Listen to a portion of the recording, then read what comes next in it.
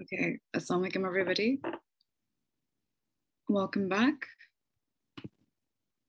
Just checking we have all our panelists here. Okay, great.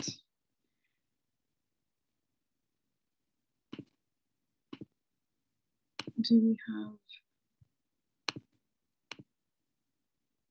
Yeah, we've got panelists. Okay, great. Bismillah ar-Rahman ar-Rahim. Okay, assalamu alaikum everyone. I hope you've had a nice break, some time to stretch your legs. Welcome back to our second panel now. So we had a panel in the last hour where we discussed decisions in terms of whether a PhD is the right thing for you, how to decide what subject to do, when to do it, and the right time. And now we'll discuss a little bit more about the actions, such as sort of contacting supervisors, making a good impression, getting the application right, and then steps further after the PhD as well. So we're joined by three excellent panelists here today. So we've got Dr. Osama Al-Azami, who is a departmental lecturer in contemporary Islamic studies at the University of Oxford.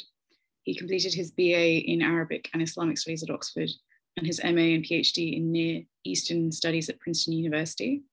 And his research focuses on Islam and modernity, particularly Islamic political thought. We also have Dr. Muhammad Mekki, who is the Sultan Hassan al-Bolkiah Fellow in Islamic Finance at the Oxford Centre for Islamic Studies, and is also a departmental lecturer at the Department of International Development. He holds degrees from LSE and Cambridge in Finance and Economics, and he completed his DPhil at Oxford in Economics as well. His research focuses on microfinance and small firms in developing countries. And lastly, but certainly not least, we have Dr. Mohammadi Al-Ghabi, who is a postdoctoral researcher in neuroscience at the University of Oxford and is also the co-lead of the Muslim Researchers Network. He completed his undergrad at Oxford and his master's at UCL before completing his PhD at Cambridge in neuroscience. His research is on neural mechanisms of cognition with a focus on abstraction. Great, so let's jump right in then and get started. So the first thing that kind of sort of naturally follows from where we left off in the last panel is now that we've decided we want to do a PhD and we've maybe thought about which field we want to do it in and is the right time for us. In terms of the application process, how do we stand out in interviews? What sorts of tips can you give in terms of the interview, the written application process? And I know that some of you are also involved in terms of selecting PhD students now or students to take on as researchers under you. So is there any advice you can give, both from your own personal experience doing a PhD, but also now being on the other end of it and having researchers under you? So if we start with maybe Dr. Osama. Well, so that's Assalamu alaikum, and thank you, Hannah, for hosting the session. Thank you for the ISOC to arrange it. I've jumped in a little late, so to speak, in the entire process. So forgive me if I'm sort of not entirely sort of systematic in the way in which I present my responses. So the three of us, Mohammed Mekki and myself, are in three very different fields. So I'm in the humanities, Mohammed Mekki is in the social sciences, and Mohammed is in the sciences, hard sciences, so to speak. So I can only speak for myself, and I think everyone will hopefully sort of put in comments which are in accord with their own fields. In my case, I mentioned off the bat, generally we don't have interviews.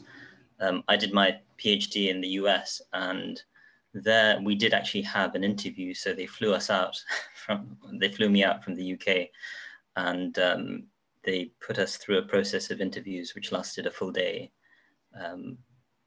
kind of a day and a half. But that's very unusual, I think, and I don't know about the other fields here, but they'll comment on that. Here, it's mainly about the application itself. And I think at the end of the day in the humanities, it's a question of how clear is your proposal, how viable is the project that you're working on? Because at the end of the day, you are bringing a proposal to, your application is a proposal for a project which will preoccupy you for 3 to 4 years, and you'll write 80,000 to 100,000 words about it. So how clear is that project that you have, and how sort of strong are your credentials that signal that you can actually carry this through to its conclusion? So I'd say that, like in very brief terms, that would be some of the key concerns, and I can elaborate further as the questions come through, as it were. Great, thank you so much for that. And you touched on something that we'll talk about a bit later as well, in terms of doing a PhD in the US and how that differs. But so Dr. Mohammed, would you like to add anything on that front? Okay, Bismillah, thanks to the ISOC for organizing this talk.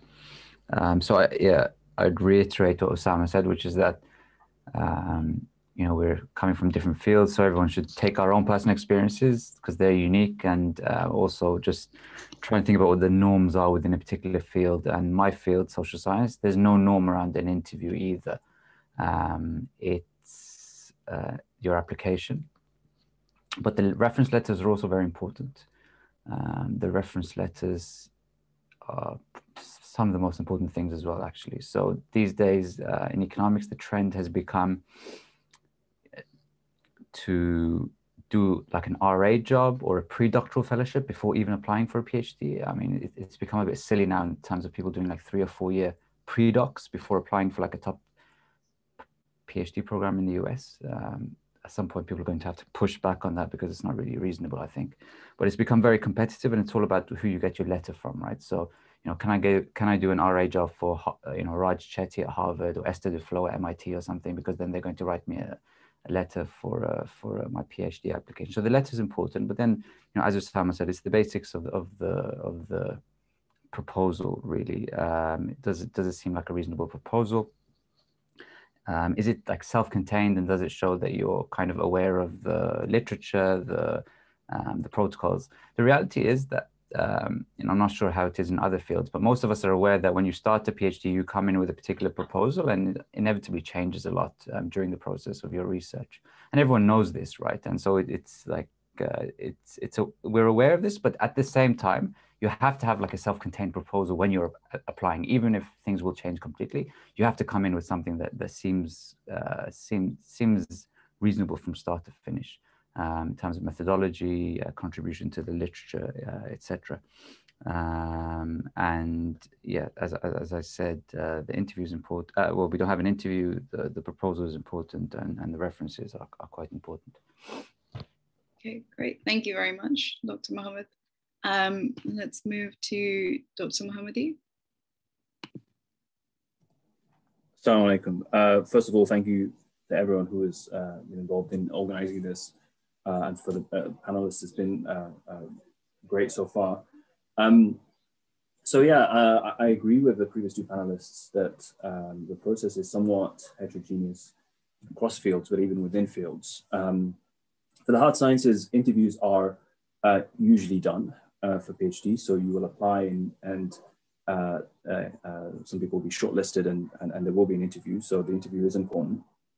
And I think in terms of the question of how to stand out, for me, the main thing is demonstrating potential for independence. What we're looking for in a PhD student is not just someone who's going to take instructions, but rather someone who is already beginning to come up with their own ideas. They don't need to have a fully formed project in mind, although some PhD applications will require you to write a project, but you will get help in that. Others might be even a PhD that already has a project sort of prefabricated, will want to look for people who are going to drive this project and really be proactive.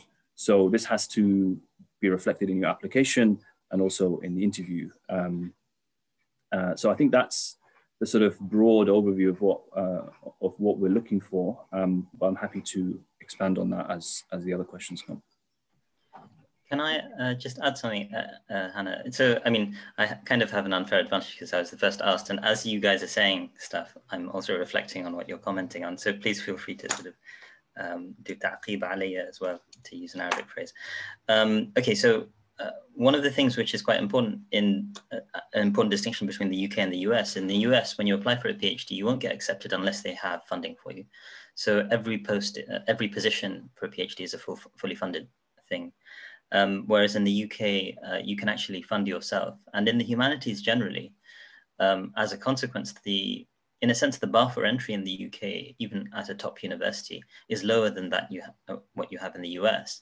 But, you know, unless you're from independent means and you're or a wealthy background or something, it's really not feasible to sort of fund yourself. So most people will not pursue that. And I just want to highlight this distinction that in a sense, it's easier to get into a university in the UK, even a place like Oxford, but it's far more difficult, I think. Maybe not far more difficult, but it's more difficult certainly than the US to get funding for a post. And that's something to bear in mind. And I just wanted to reiterate Mohammedi's point about independence. In the humanities, you're not working within a sort of lab or a team under a scientist. You are basically bringing your own project, and the amount of feedback you get from supervisors is absolutely minimal generally. Sometimes people will not see their supervisors.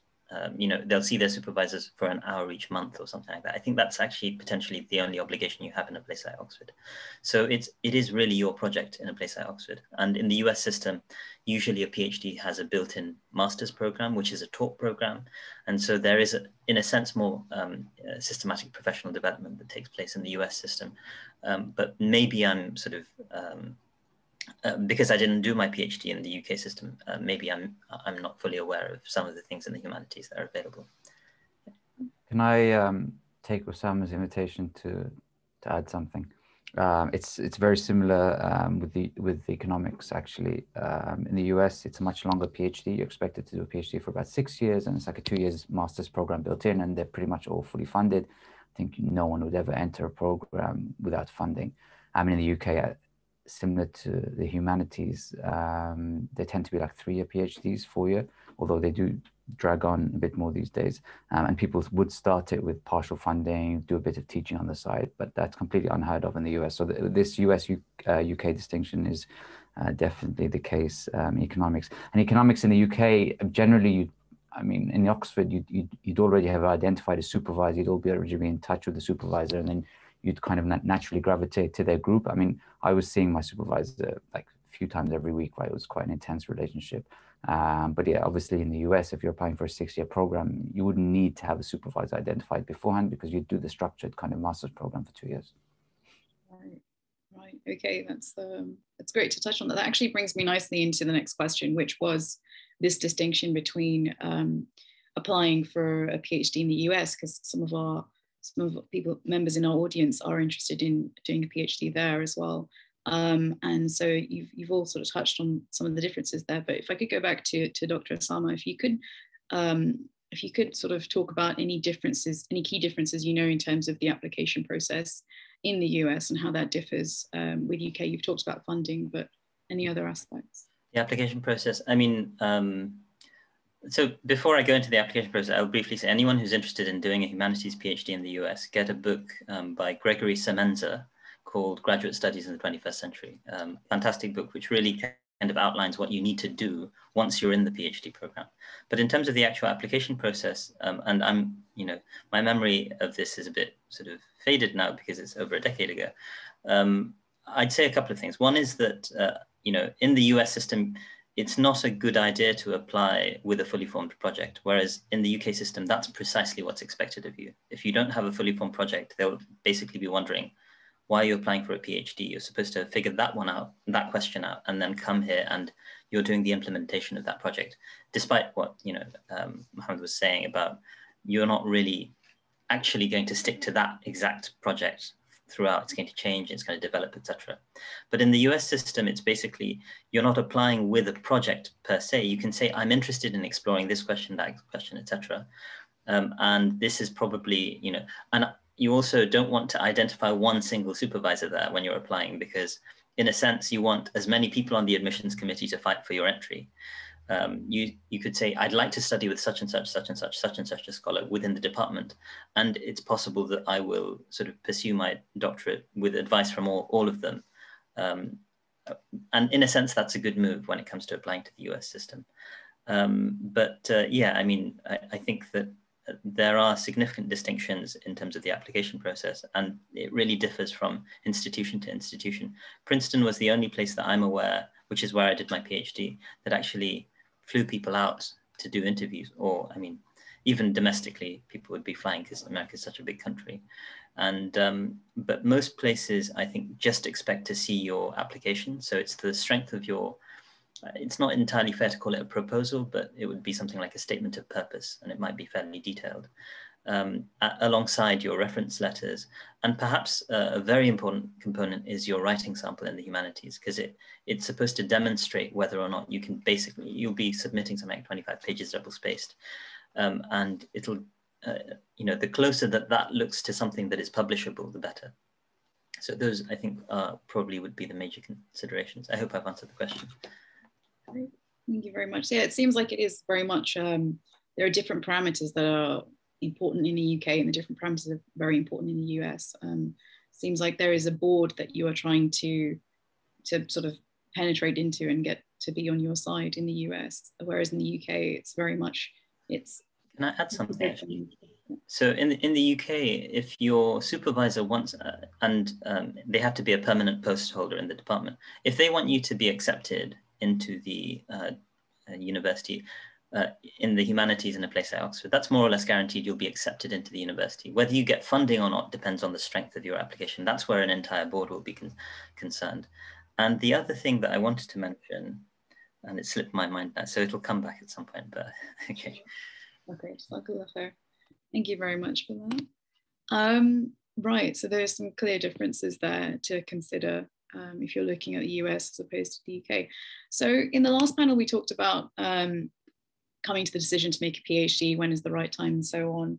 And with all of you here, we have, alhamdulillah, we have the blessing that you've all come out the other end of the PhD now. So you have the sort of added advantage of sort of hindsight as well. So when it comes to after a PhD, what are the sorts of directions you can take with this? And how did this sort of shape your career compared to how you'd envisioned it before you applied for the PhD? And also in terms of different career options you can have in your specific field, do you feel your PhD has really added value and improved your career directions? Let's start with Mohammadi, please. Sure. So I want to just jump back to the previous question because I thought there'd be a question in between. So just one thing that I wanted to highlight was in terms of the relative weight of application versus interview. I would say for the sciences, for the natural sciences, typically the application would be the first filter, and people who would reach the point where you'll be shortlisted for interview can be seen as more or less equal or on equal footing. And now you need to demonstrate that all of these interesting projects that you've said you've done, all of this extra reading that you've said you've done, you've A, obviously done it, but B, you've actually deeply engaged with it to the point that you demonstrate there's potential for independence. So a classic example, classic question that would come up in an interview would be, so you did this project on XYZ, tell us more about this, tell us more about your contribution to this. And if it's really clear from your answer that all you've done is just take some instructions, that's not going to make you very competitive. So what you need to show with all of these projects, A, when you're actually doing them, but also B, when you're preparing for the interview, you need to really have read clearly about the project, understood what the project was, understood what the big question was and what your part to that question was. And somehow, if possible, even link it to the project that you're applying for. So that was something that I just wanted to expand upon. Now, in terms of what comes after a PhD, I think a PhD opens up a number of avenues for you. So from a PhD, you can go on to continue in academia, of course, and do postdoctoral work with perhaps the aim of eventually becoming independent and having your own group if you're in the natural sciences. And you gradually become more and more responsible as you progress. So it becomes more about becoming independent. And actually, the sort of the benchmark or the point at which people will refer to you as an independent researcher is when you have your own group. And so really if you want to continue in academia, the main thing that you're focusing on throughout your postdoctoral work is to build up your research portfolio to the point that you can get funded yourself for your own independent work. But PhD also opens up other routes and other careers for you. You'll be very competitive for consulting jobs, for example. You'll be very competitive for various kinds of industry jobs who will typically hire someone at that level. So because you've developed this independence as a PhD student, that kind of skill set, problem-solving skill set, and sort of proactivity is very attractive for various jobs. Great. And that skill set is certainly very unique compared to anything you would have acquired at the bachelor or master level as well. So yeah, definitely thank you for that. Mohammed, you wanted to add something to that? Yeah, I'll do what Mohammed did and jump back a couple of questions as well first. In terms of advice for economics PhD, like rightly or wrongly, to get into a top economics PhD program these days, you have got to have done a lot of maths in your studies, right? Whether undergrad or your master's level. You may not actually end up using the maths that much if you do like economic history or something like this, but it's used as a screening device, like who can do the maths and who can't do the maths, who can do stats, who can't do stats, right? So they generally advise you to do maths until it hurts, basically. And that's used as part of like the qualifying exams in many of these PhD programs. And so, you know, ultimately the topic that you maybe end up studying may not require you to use that much like formal kind of pure maths. Stats, definitely it would, but you have to get through that painful process of the maths, right? So you basically have to do the maths till it hurts. And it may be that, you know, and I know from personal experience, like I started my PhD relatively late. It starts getting harder and harder to do maths proofs the older you get. Like that's just the fact, right? And so there probably is the right age to kind of put yourself through that pain. You know, when I hear Mohammed talk about like portfolio ownership and all of this stuff, that's not expected for an economics person until they go on the job market post PhD. That kind of like maturity of like having ideas, having like showing that you're going to be owning a portfolio and running a few things, rather than just a glorified RA for your supervisor. That's something that you're going to have to demonstrate towards the end of the PhD, and as you hit the job market, that you're not basically just an RA for your supervisor, and that you can run in kind of independent portfolio, bring in your own grants, etc. So you have to show that, but kind of more towards the end. In terms of like career options, I mean, the obvious one is it's always going to be investment banking, quantitative hedge funds, this kind of thing, consulting for anyone with economics PhD. That's industry, right? But then there's also working for the World Bank, the IMF, OECD, those kind of organizations. That's also a big point. And of course, academia, true. And the thing that these days, many people are doing quite data heavy kind of research as in an economics PhD. So dealing with like, data analytics, econometrics, etc., and that can become very useful in a number of corporations as well. So many people end up working for Google, Facebook, analytics kind of division, running like small RCTs for these like large companies, Uber, etc. So there are quite a few options in that respect. A broad range of options, actually. Yep. Should I briefly sort of reflect? And I am tempted to sort of go a little back as well, because I remembered what I wanted to mention, which is to make a very good impression. It does help, even though there are no interviews in most cases, if you go and visit the scholars in question in person. I think that allows to sort of, because a lot of these scholars will get, you know, dozens of applications, and to stand out, sometimes showing that degree of initiative, going and they can assess in an informal way the fact that you're familiar with the field, etc. I think that's quite important, or potentially quite important. And before I went applied to the US, I actually flew out there and visited 4 different universities and met with a number of scholars across those universities. And I think that did help. As a colleague of mine once put it, they can put a face to a name. Otherwise, just a number or a name on an application form. And the other thing, and this sort of, I don't encourage doing this in a mercenary fashion, do this in a scholarly fashion, but engage the scholars of the department that you're applying to. Like, try and look at their work, be familiar with it, and be able to, I mean, to a certain extent, there's a certain degree of flattery involved in this almost, that if you're taking their scholarship seriously, that's an obvious reason for you to go and want to study with them. And this probably goes back to a previous session, the first hour, but I remember this is good advice that I was given when I was in sort of undergraduate thinking about PhD.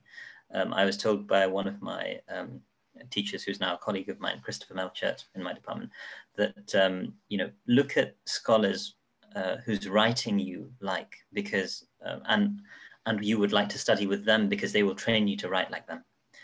So that's very much in the humanities. The sort of analysis that you'll engage in, the sorts of questions that you'll investigate will be similar to those that have been investigated and analyzed by previous scholars. To answer your question on careers, the humanities doesn't, I think, have quite as much latitude in terms of, as the sciences and perhaps even the social sciences. You generally in a sense, if you're doing a PhD in the humanities, especially in the US, you're doing this because you want to go into a career in academia. In the UK, I think, considering just how few jobs there are in the humanities overall, I think something like a majority of people who do humanities PhDs don't end up doing academic jobs. And for those sorts of people, I think there are sort of many other options, which I'm not very familiar with, but because I've come out of the US system and most of my colleagues are basically in academic jobs. But, going into industry, working in various kinds of, I have a colleague who didn't really finish his PhD, but he works in the civil service fast stream, for example. And, similarly going to Google, I have colleagues who, went from academia to the think tank world and from the think tank world to Google. So I have a colleague who sort of is working in Google now from my department in Princeton. So those sorts of options are definitely available. I'm not the best person to ask on the details of that, but there are all sorts of options. One of the things, I'll close with this, that I recommend, Muslims going into Islamic studies specifically, to think about they're doing a PhD in Islamic studies as a contribution to the knowledge in that field, which they may not be able to continue, on looking in academia and so on on that level, but they will at least have produced that sort of monograph, that 100,000 words on this discrete subject, which will be of benefit in the field of Islamic studies that other people can utilize in the future. So that's a really key point as well. Absolutely. And that's something that, that the sort of Muslim Researchers Network, that's very much at the ethos of why we're pushing to have more Muslims in research contributing to this knowledge, and especially in the Islamic studies domain. Okay, so maybe can I just add that I've actually, like myself, read many like doctoral theses of people who have done Islamic studies work, and they've ended up not in academia, but I've just found them like really useful references, and I know that people do, right? So like really reiterate the point that Osama made, that you can actually make a big contribution even if you leave academia, because people do pick up your thesis like years later, right? That's a really, really important point. That the PhD itself is a contribution within itself. So a little bit more about how to get onto this ladder, more specifically, a bit more from a pragmatic point of view. How do you go about contacting a PI or a professor or someone you've identified? And we touched on this a little bit in the first panel, but how much scope is there for you to sidestep into a domain you don't necessarily have background? And I think, Mohammed, you mentioned a little bit about these pre-docs that I'd never heard of previously, but how could you go about doing that practically and making a good impression? I mean, it's in economics, the route is basically as an RA, right? You just need to get an RA job for someone and just prove that you can do the data work. You can like, you're good at cleaning data, managing data, analyzing data. You're organized, you're hardworking, etc. I mean, generally that's how people go in these days, is as an RA for someone else. Get exposure to senior researchers and their methods, and go from there, really. And how is that different in the sciences, Mohammed? I think it's quite similar in the sense that you do have to get get a sort of hands-on experience typically before you apply for a PhD in something that is somewhat relevant. Doesn't need to be the exact topic, but you need to get some experience, for example, in data analysis, which in anything quantitative you need to start getting good at, or in the broad field that you're trying to get into. So something related to molecular biology, if you're going to do one of the various things that comes under that, including cancer research or virology or something else. So it's important to do that. And one way to do that is to become an RA. That's one way of doing it. It's not the only way. Certainly a lot of people that go into PhDs without experience as an RA or having only done sort of summer projects. As to the question of how can you approach a PI, I think the best way is to, in the initial email, not send this sort of generic, I would like to apply to your lab kind of email. You need to personalize it. You need to show evidence that you've read some of their work, you've understood it. If there's a specific aspect of it that you would like to work on, and then that's more likely to get you success. And then take it from there and be persistent. So, if they don't respond within a week, send another email. I always tell the story of how I got my PhD by basically calling my PI consistently for weeks on end until they eventually replied. And they were actually quite angry at me initially, but anyway, it worked in the end. And finally, sidestepping into a different field. So I've somewhat done that. So I started off in biochemistry, and I'm now a cognitive neuroscientist. So these two are very different fields within biology. It's been a little bit more gradual than that, in the sense that from my undergraduate in biochemistry, I moved on to a sort of neuroscience master's first, and then more of a systems neuroscience PhD, and eventually sort of moved all the way as far as possible as I can be from biochemistry into cognitive neuroscience. So it was a little bit gradual, but still at every step there had to be some extra reading, some extra evidence of doing projects that are relevant to the next step. So I think it's possible. It depends how far you're moving from your current field, but the further you're moving, the more you're going to have to do extra reading, extra work, basically.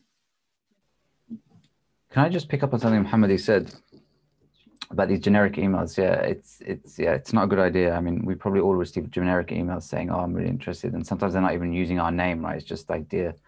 But I was just thinking when he was speaking, like, how do you approach someone in a kind of like substantial kind of way, right? Not just kind of a token kind of way. And if you actually read someone's work, and it touches on Osama's point as well, right? Like if you read someone's paper and then you have like a specific question, maybe you have a correction for them, all right? Or a specific question or, follow up, there are often like loose ends in papers and projects and things like this. I mean, that's a really kind of like proper way to engage with someone, right? It's like, I was looking at your paper and I was thinking, could you take it in this direction, or what did you think about this thing? I mean, that's a really nice way of doing it, right? Potentially. And the persistence thing, absolutely, right? I mean, many academics are bad at replying to email and just keep going, like just keep trying them, right? Like you'll get annoyed, but at some point they'll be like, okay, this is the kind of person I want on the team, right? Because, they're persistent.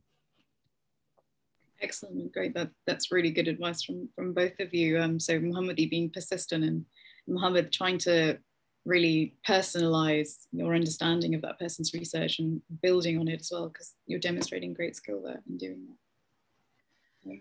You're going to have to remind me the question, because there's very interesting responses, but yes. Yeah, so the question was effectively, how do you go about practically in terms of contacting a PI and, pitching yourself in some way? So, I mean, of course, I'd say a couple of things. We don't work in PI terms generally in the humanities. We do have some scholars who are working as PIs for certain large projects, and that's how it works in the UK very often. But generally, it's really about sort of, and we don't have research assistantships and things like that in the humanities generally. There's not enough money sloshing around, so to speak. That's often in the social sciences, like economics, and in the sciences, it's basically industry or very large and well-funded sort of research councils and so on, which are very often in large part funded by industry, that they are able to sort of subvene, so to speak, that sort of cost. In the humanities, you know, the problem with the humanities is it doesn't make money, right?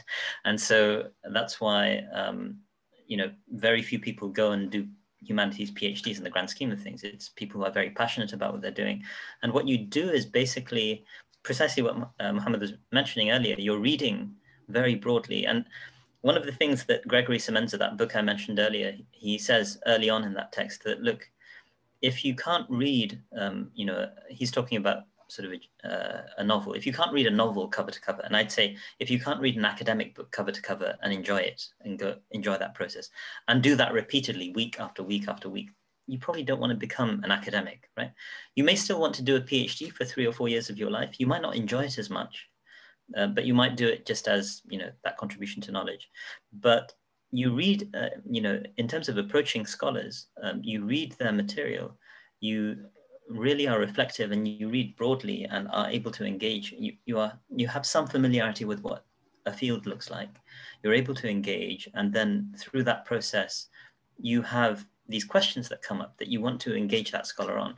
And that's just a wonderful hook to get them sort of, to reel them in, so to speak, because there's nothing more gratifying for a scholar than to have their ideas seriously grappled with by intelligent people.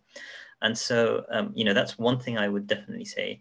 And there's another point that Mohammadi mentioned, which just, it slipped my mind again. But, you know, I do think that there has to be that genuine sort of engagement with issues. And that is what will translate into effective engagement with a scholar. If you're interested in a certain scholar and you want to apply to a PhD in the UK, for example, with them, you usually will contact them directly and get to know them, develop a relationship, and they will actually have a read of your proposal in advance of your submitting it. They will usually ask for your CVs and things like that, just so that they're familiar with, you know, what you're doing, and they might say, yes, I think this is something that you can do, and yes, I think you know, you should go ahead and apply.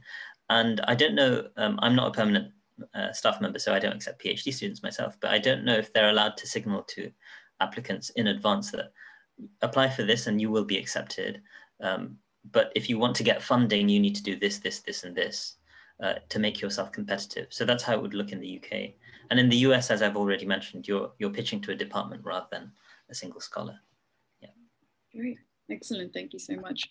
We've got one question that's been coming up a lot. It's about sort of work-life balance as a PhD or in academia. Mohammadi, if we start with you, could you sort of shed some light on that sort of work-life balance and juggling different interests as well? Absolutely, yeah. The first thing to say is that this is a really important question that you have to think about early on, and it's not a trivial thing to say because many of us don't really give it its due worth. But you do need to think about having a work-life balance, both for the quality of your life, but for the quality of your work as well. And I think there's no easy sort of answer to it other than to constantly be trying to improve it, basically. I've spoken before about this. So from my own personal experience, during my PhD, I had very little work-life balance, and that was purely out of choice. So, you know, I felt that there was a need for me to be there a certain amount of hours, come in a certain weekends on a sort of regular basis. And from experience, I think that wasn't an efficient way of doing the work. And it certainly wasn't healthy. So I sort of learned from that experience and alhamdulillah improved as I progressed from the PhD. But my advice to people is to sort of not make the same mistakes, really try and look at some of these successful scientists in PI, and you can see some of them have very strict boundaries when it comes to work and life. There are surely ones that seem to have very little life and work on weekends, but there are others who are equally, if not more successful, who I've seen, people nominated for Nobel Prizes, who strictly finish at 5 p.m., go home, spend the time with their kids, never come on weekends. They do exist. but they're very, very disciplined, and they make sure that they work very hard during the time that they're there, and they're very efficient. So you need to spend a lot of time thinking about how to be more efficient rather than just how to be in the lab for longer. And it's something that, you know, you will get better at, but only with sort of proactivity. It's not just going to come spontaneously. Excellent, thank you. Some great advice there in terms of, you know, juggling that and making sure your time is actually productive as well. And Mohammed, would you like to add anything to that? Yeah, I was on a panel with Mohammadi recently on marriage and what balancing that life as well. And it's a similar thing. Like when I was younger, I used to like regularly put in like 14, 15-hour days at work, and you know, even during the DPhil. And you know, when you have other responsibilities in your life and you have other, you can't be selfish like that anymore. Like you can't just have that focus on work and nothing else, and it requires you to be more efficient. Like Mohammed said, like you just have to say, listen, I can dedicate a smaller proportion of my day to work, but I have to do it more efficiently. I have to cut out the slack, right? I have to identify which areas of my lifestyle are not really essential. But yeah, I've struggled with this work-life balance throughout my life, which is basically just too much work. And at the moment, it's kind of a bit of a struggle as well with teaching and supervision and admissions and things like this. And like you have, you know, like you think, okay, maybe I should just sleep less, right? Maybe I should just sleep less to stay on top of all this work to stop myself drowning. But you just go crazy, right? So at some point, it's like Mohammed said, you have to be like efficient. You have to just realize that I have to close the inbox at some point. Like I might be flooding with emails, right? But I just have to shut the inbox and switch off, because otherwise I'm just going to go mad, you know. So, and everyone's got advice for good coping mechanisms, and you should speak to as many people as possible about which coping mechanisms they use, because they're different for different people, right? And Osama, mashallah, you've also got a family as well. So anything you'd like to add? Sure. I mean, what I'd say is this is not actually necessarily just a problem of academia, although this is something that definitely exists in academia, but it's a problem of the way in which, you know, the global economy is set up and the way in which capitalism operates right now, and the levels of inequality it creates, and the fact that, you know, at the bottom, that is basically the 99%, you know, we really are in a kind of rat race, and you can never make it to the top. You can never make it to the place where you can finally rest. And the system is, I think, designed to create those conditions. So there are more systemic questions to address, in a sense, in which academia, with the, you know, what some scholars refer to as the corporatization of the university, reflects a lot of those sorts of, you know, things, unfortunately. But at the same time, there are ways to ameliorate those sorts of pressures, and we will have, you know, differing levels of success.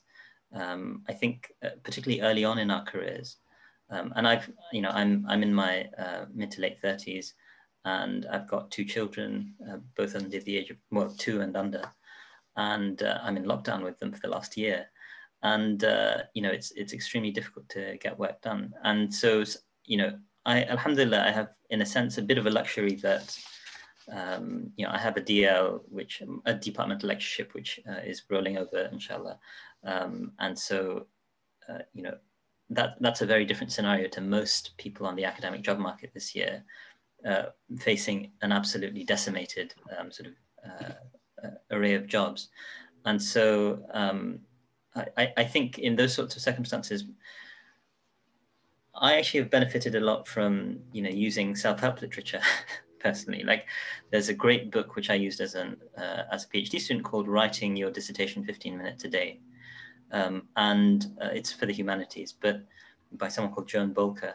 But it also gives a lot of advice on how to just balance the mental health concerns, because in academia, and particularly in PhDs, there's a huge amount of mental health or mental health dysfunction, shall we say, just in the way that things are structured, unfortunately. And it's also the fact that in the humanities in particular, you're usually working in an isolated fashion. So, you know, I'm very blessed that I actually finished my PhD while I was married. I don't know if my wife would see that as a blessing, right? But in the sense that, you know, I had human interaction on a regular basis. The fact that I had a child, you know, at the point I was defending my dissertation, was also something which, you know, just gave me a sense of reality, right? This obsession that I have with finishing these 80,000 to 100,000 words need to be put in perspective as well, right? You know, I actually mentioned that in the acknowledgements of my dissertation. I was like, you know, my wife having a child in my final year of my dissertation writing just gave me a sense of perspective. So, you know, it's those sorts of things. And I'm someone who is quite a happy advocate of self-help literature and these sorts of things, whether it's academic, whether it's sort of more general mental health, mental self-help. So yeah, I would suggest all this. Although I'll just caveat that the entire industry of self-help is a facet of the dysfunction of the systems that we work within, unfortunately. Yeah. That's a useful caveat, actually. But Jazakallah khair, mashallah, that's lovely advice. We've got lots of different questions here. I'm trying to group them slightly in the interest of time.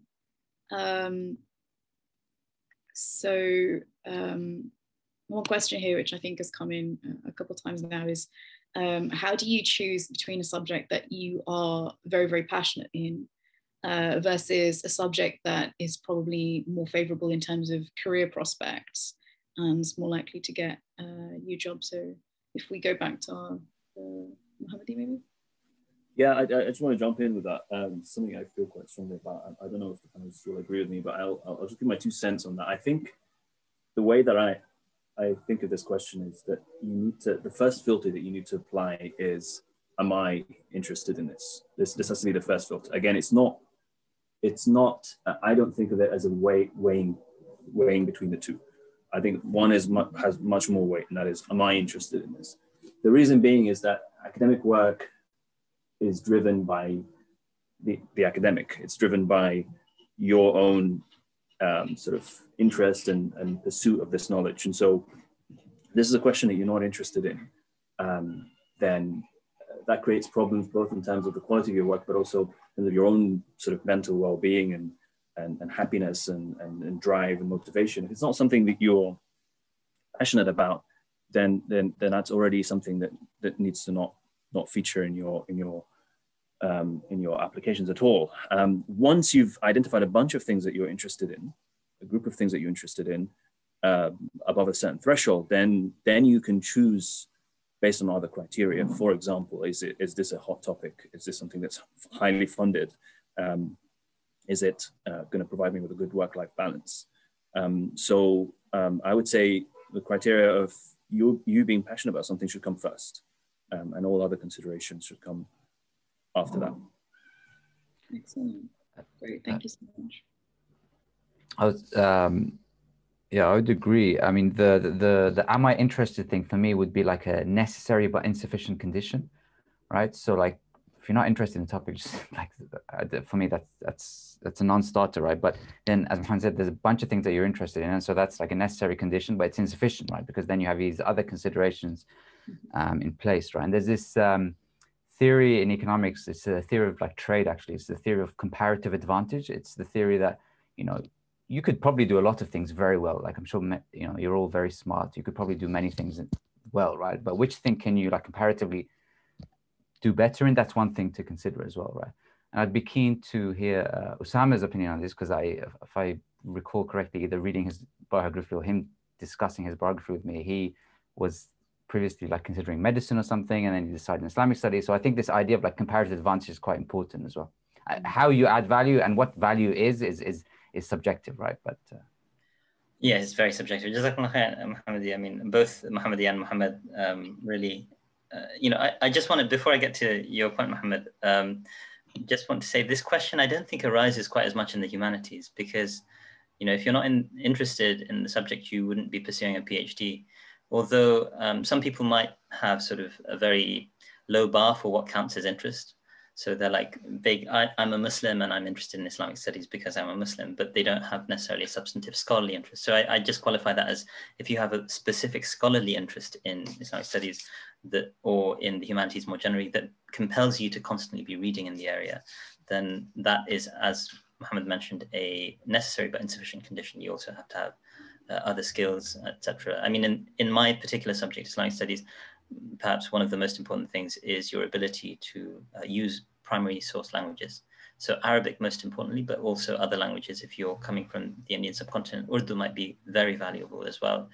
Turkish, Persian, all of these sorts of languages are useful. Just on, the point Mohammed mentioned, and I've discussed with friends in the past that, I actually, I'm Asian, like any good Asian. I studied physics, chemistry, biology, and maths at A-level, and I took deferred entry into medicine at Imperial College. And in a sense, I never sort of really felt bad about that until the pandemic hit, but that's a different story. So sometimes what is, I think Aristotle or Plato say that eudaimonia, or the notion of happiness, is sometimes contingent on factors that are completely beyond one's control, and they change over time. So, I was perfectly happy with my choices until the pandemic hit, and then I was thinking, is this really the most valuable thing that I'm doing right now? But, that's a momentary, everyone has these momentary existential questions that come up. I personally, after I studied Arabic for a year on my deferred, year out, as I was supposed to go into study medicine, I basically came across something which, I couldn't really do anything else with my life after that. I came across Arabic and Islamic studies, and I thought that not just that I'm very interested in this, but I also thought that, there's a far greater need for people with expertise in these sorts of areas than within the Asian community medicine, because like everyone and their brothers doing medicine, right?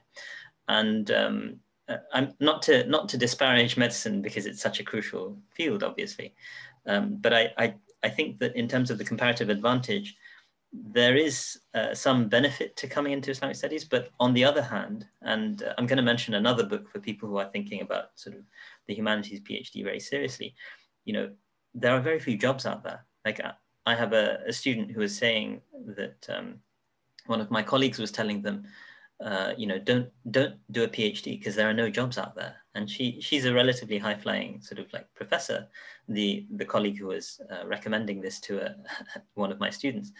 And I basically said, well, you're doing this as kind of, because you're Muslim and you're interested in these questions, I would say this is kind of like a sadaqah that you're giving to the Muslims, to the Muslim ummah, in a sense, through your engagement with these ideas. And then you can move on to other fields.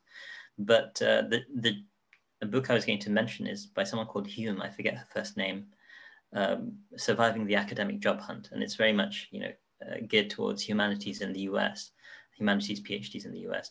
But it's ruthless out there when it comes to looking for jobs afterwards. So those are also things to bear in mind when it comes to the question of, am I interested in, just on the question of interest, if you can't, demonstrate your interest in reading in these fields, then you're not going to last those 4 years that you're looking forward to doing a PhD for. But afterwards, the possibility of getting a job when you're not interested in it, and maybe you've not developed a significant interest, will be even, lower than people who are genuinely driven and interested in those fields. Sorry for the long-winded answer. That's brilliant. Jazakumullah khair. Thank you very much. We're receiving a lot of slightly more specific questions. Some of you are mentioning what it is you specifically want to apply for, and recommendations for specific things to your personal case. That brings us on very nicely to something that Mohammed will discuss in a second. But I'd just like to take this opportunity to thank our panelists for your time and for your invaluable insight, really, on these topics that we don't often get the opportunity to discuss as much. So thank you very much for your time and for being candid and honest. Thank you for having us. Thank you very much. Thank you. So I'm going to hand over to Mohammadi now, who is one of the co-leads on the Muslim Researchers Network, and he's going to tell us a little bit about that and some of the services that it offers, which will be highly valuable to all of you tuning in right now. And then after that, we'll have a short break before we move on to our third and last session, which will be on a workshop on how to write a sort of PhD proposal and whatever. So please do stay tuned for that if that is of interest to you. So Mohammadi, over to you. Thanks very much, Hannah. And yeah, thank you very much for all the panelists so far. It's been brilliant to share this platform with you. I just wanted to talk very briefly about the Muslim Researchers Network, who have co-organized this event today. So I'm going to just share my screen with our newly made website. Hannah, can you see the website? Yes, we can see it. Great. So, just very briefly, we are aiming to be a platform that promotes progress and excellence in academic research amongst Muslims. And we organize events like this one and like the annual research conference that, that's been happening over the past 3 years.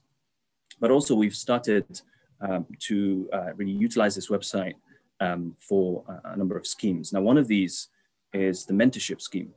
Now, today we heard from some academics from various fields about quite general advice about how to apply to PhDs and how to find the right supervisor and so on.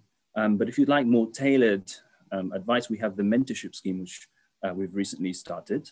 So if you go to muslimresearchersnetwork.org and then navigate to the mentorship, you'll start to see that we've started to build up a portfolio of number of mentors, which is currently growing. So what you can do here is you can sort of find out about whether there's a mentor that is of interest to you. Well, currently we only have 4, but this is going to grow over the next few weeks, inshallah. And then what you can do is scroll down and sort of sign up to be mentored by someone on this scheme.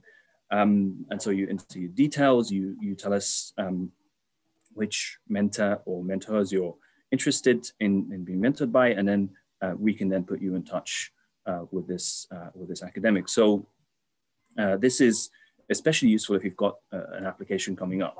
And so please tell us in this section here about any upcoming applications and give us as much detail as is relevant. So this is sort of the most relevant aspect of the website to today's event, but there are other aspects of the website that are also useful and interactive. So for example, you can contribute to the website by publishing an article. And this is really aimed at articles that are going to be widely accessible to a lay audience. So we're not looking for specific field-related publications. We're looking for an article where you describe your research in a way that everyone can read and everyone can sort of appreciate. And so we've got a couple of articles up already from our members. So this is this is an opportunity for you to showcase your work. And other than that, there are other parts of the website that you might be interested in. For example, you can find out about our meetings and see media from previous conferences.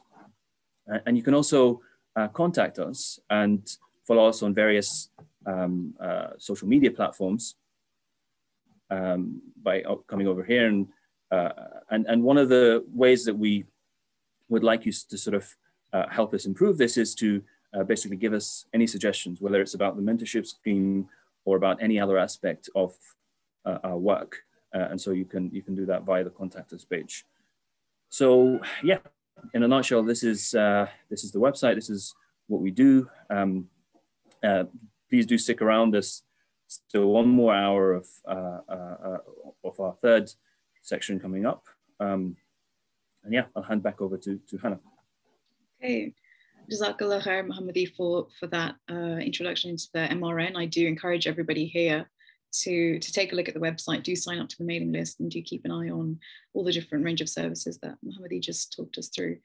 Right, so we'll take a break now, slightly longer break, about 15 minutes. If you go and stretch your legs, get a drink, write some notes and all the wonderful things you've just heard, and we'll resume at 3:20. And this is for those of you who are interested in the dedicated workshops that we'll be having on how to write an application proposal for a PhD. So, jazakallah khair, and see you at 20 past.